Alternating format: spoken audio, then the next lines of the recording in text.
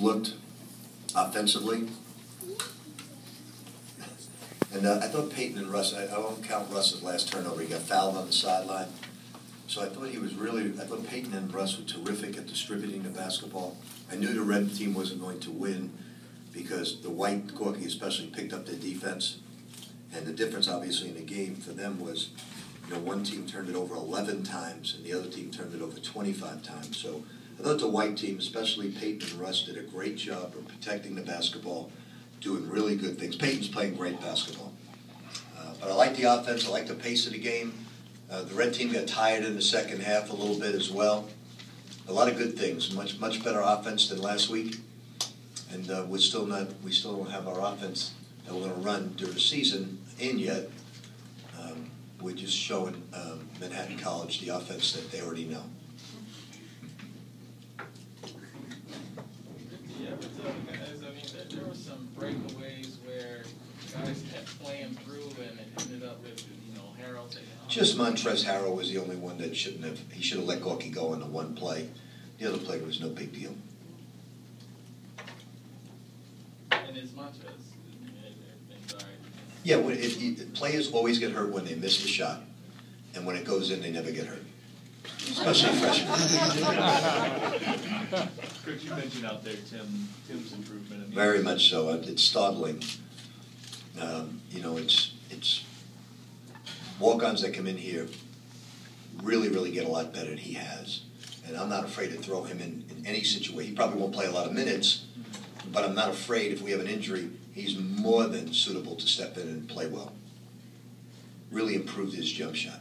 Is it just a matter of every day working and just getting better? I mean, yeah, I think our individual instruction is really paid off this last week. With the amount of volume of shots we've gotten up, I think it shows with Wayne Blackshear, it shows with all our guys, Peyton Seaver, Russ Smith, all of them. Gorky had a bunch of turnovers last time today, 2 turnovers and 6 steals. Is that just... Yeah, if Gorky would just move more on the baseline, Russ, Peyton, Luke, and then Kevin, when he gets a little more experience, will get him the ball. They're so fast that you got to pick them up and rotate. If Gorky would get closer to the baseline like he did at the end of the game when he got those 2 dunks, he would score a lot of points.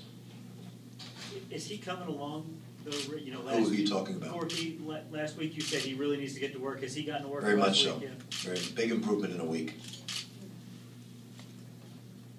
On Tuesday, Tom George was pretty adamant that he wants you to sign the 5-year extension. Have you any more thoughts on that? He said 70. I'm only 60. Five beyond the 2017 is what he's looking for. 5 beyond 2017. They're all talk. They never make me an offer. I think it's a PR stunt. I really do. I think it's a PR stunt. Let's make believe we're offering and don't offer them. No, I'm only kidding. Yeah, it's something probably will develop. They know I'm not going anywhere. It's the Lakers aren't walking through that door. What things would you like to see better from defense? I mean, small and large, small picture, big picture. I'm pretty pleased, to be honest with you. The only thing I'd like to see, I love the high outlets and the pace and looking up the court. I'd like to see that every single play because good things happen. Without quickness, good things happen, and we're having a tough time doing it consistently.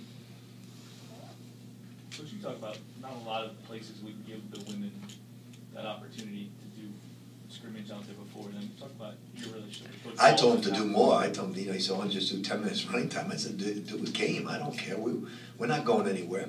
We have a great. It's not only Jeff, our tennis coach, soccer coach, baseball coach. We're all very, very close. And anything that we can do to help each other in recruiting and support, we all do. It's the closest athletic department that I've ever been involved with. Sometimes you're in your own cocoon and you just worry about your own sport. That's not the case here. Even with our team players, like our players, like Russ Smith took off his clothes last week and his upper body and painted his body red for a women's soccer game. And our guys support women's volleyball. So it's all of us, and it's the first time I've seen that. So it's a great spirit here. They shot pretty well from beyond the arc, Luke and Wayne and even Tim.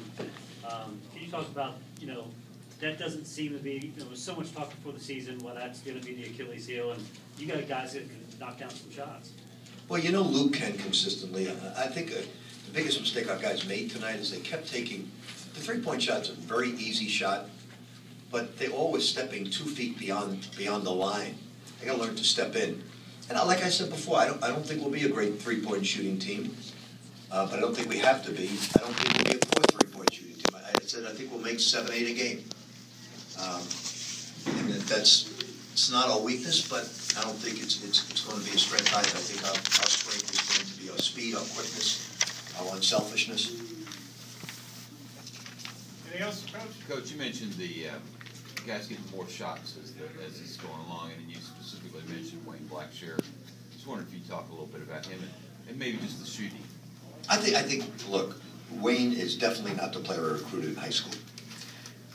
I go to some high school games where he has 8, 9 block shots. He has 17 rebounds, and he was a great.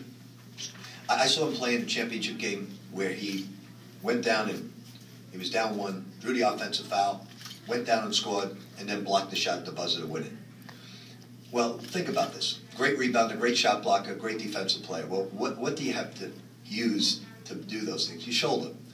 And, when you're coming off an injury mentally, you're just afraid to do that. I'm just actually very surprised at Luke Hancock, what he's doing mentally. So Wayne is about 65% of what I saw in high school, but he is, like Luke, he has torn both shoulders apart.